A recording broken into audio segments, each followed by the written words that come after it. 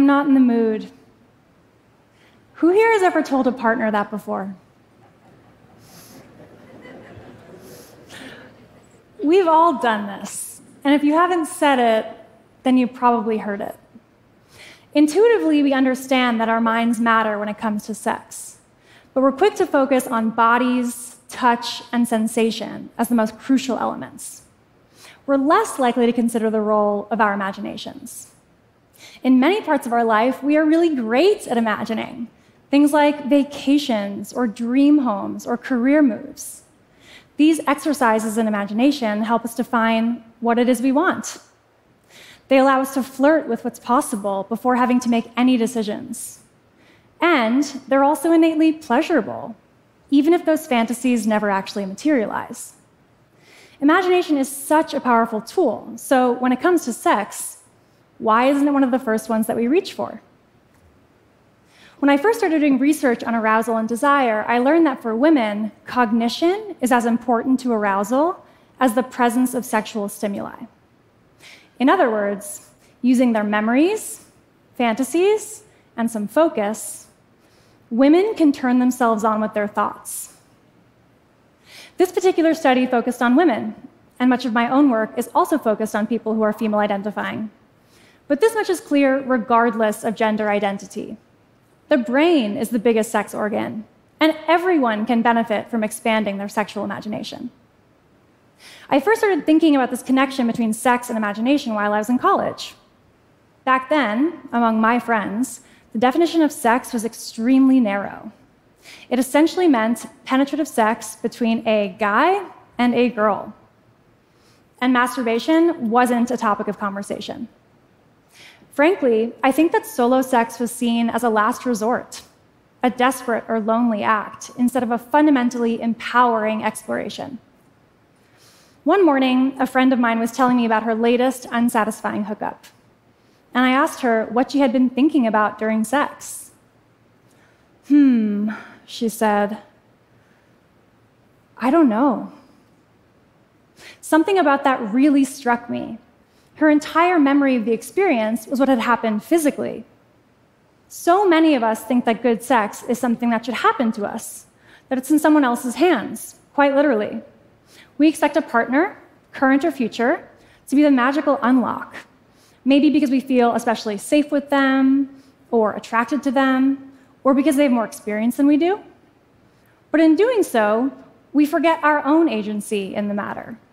We write ourselves and our imaginations out of the pleasure equation.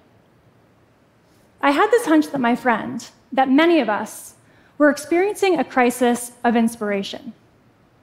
In the years after college, my fascination with the role of imagination and sexuality only grew.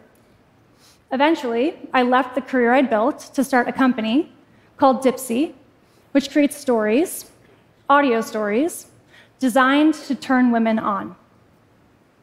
I decided to focus on audio because it's so immersive and so evocative and so personal. Here's what I mean. Feel free to close your eyes and consider where these sounds take you.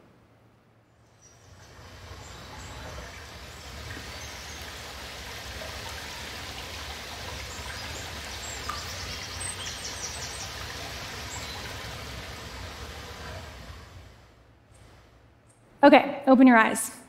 Were those not the sounds you were imagining I'd play? Here's what comes to my mind. I'm in the mountains. I can feel the sunshine on my face. I can feel the cool chill coming up off the alpine water. I can see the tiny flecks of sparkle in the granite. I bet that every person in this room is imagining something a little different, but filled with all sorts of distinct details about the surroundings, about the circumstances. Audio is incredible that way. Erotic audio stories have characters and plot, but like the sounds you just heard, create a blueprint for your mind to then fill in the blanks.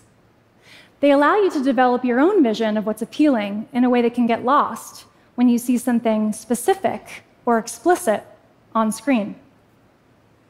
You may not be ready or interested in dipping a toe into erotic audio stories, and that's okay. So today, I'm going to walk you through how you might get started creating your own stories and activating your own sexual imagination. I won't take this too far. You don't have to follow along right now, but consider this a guide for the next time you get a little me time. First, you'll want to settle into your mind the same way that you might start a meditation. Then imagine that your mind is like a projector.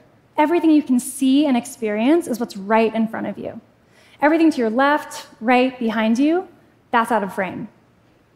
This is important because while there are thoughts that turn us on, there are also thoughts that are incredibly effective at turning us off. Stress, shame, insecurities, and also the things that inexplicably ick us out. So, when a thought appears that isn't working, and it inevitably will, you'll be able to sweep it out of frame. You can start with your senses. Imagine colors, textures, sounds, images, anything that gives you sensory pleasure. Sometimes I like to imagine cherry blossoms softly floating down from trees. Or I use a fiery pinkish orange or a relaxing blue as a backdrop for the experience that I'm imagining. Next, try places, and keep in mind that setting will be more important to some of us than to others. Reach back into your memory to that secluded beach you visited many years ago, or create a setting from scratch with as much privacy and comfort, or as many adventurous stakes as you like. Next, think about a person and layer on a narrative. Maybe it's a character from one of your favorite books. Maybe it's your girlfriend. Hey, maybe it's a guy in a kilt. Whoever it is, how do they approach you? What's motivating them? What energy are they coming to you with? What about you? What do you say? And what do you do together? And when you find something that you really like, play it out for a while. You will have just designed your own story. The more you flex this muscle, the more you'll understand what turns you on and be able to communicate those things to a partner. You can share the entire fantasy with them if you're comfortable. That kind of disclosure can be very intimate and affirming. Or don't. It is not a betrayal to use your imagination to bring you more pleasure. Fantasy is a safe space, and it's time we bust the myth that what you fantasize about and what you want to happen in reality are always the same thing. So, allow me to offer us a bigger definition of what sex is. Sex isn't just a physical act. It's a mental experience. And it isn't wholly dependent on a partner. It starts with you. You're the one in control of creating the most pleasure for you. You're the protagonist. As much as you love someone or feel attracted to them, they are playing a supporting role, and you for them. Sex is an avenue to accessing feelings of aliveness, empowerment, joy, and confidence innate to all of us. That aliveness, that is the impact of sexual wellness. And you will feel it walking down the street, entering any conversation, navigating any relationship. Put that way, none of us can afford not to prioritize sex. It isn't a nice to have or an if I get to it, dead last on our lists right after picking up the dry cleaning. So, the next time you notice that you haven't been in the mood for a while, carve some time out for yourself and let your imagination tell you a sexy story. Thank you.